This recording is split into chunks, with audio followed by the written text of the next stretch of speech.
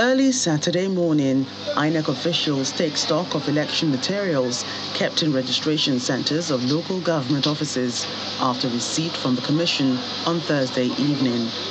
Buses are loaded with voting materials ready for distribution to various polling units across the state.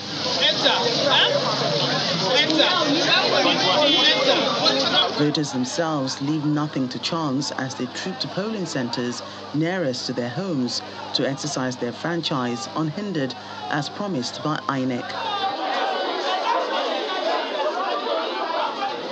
They diligently search for their names, aware of the importance of the next 24 hours and how the burden of choosing Governor Kayode Fayemi's successor falls on their shoulders.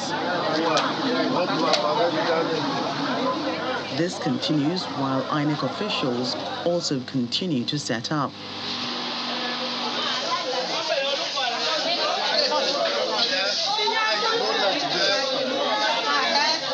Accreditation and voting begins at 8:30 a.m. Some of the first to vote are the aged. But it's not smooth sailing at St. Michael's Primary School in Ekiti as an old woman is led away, frustrated owing to the failure of the Beavers machine to capture her credentials. It's a different story in Ekiti, where the process seems smoother for other aged voters. She's grateful for completing the task and doesn't hide her excitement.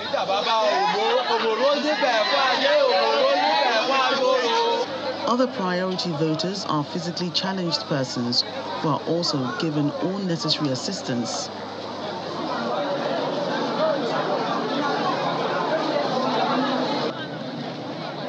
Meanwhile, 73-year-old Adefemi Ogunride is one of the first to vote at polling unit 2 in Ekiti.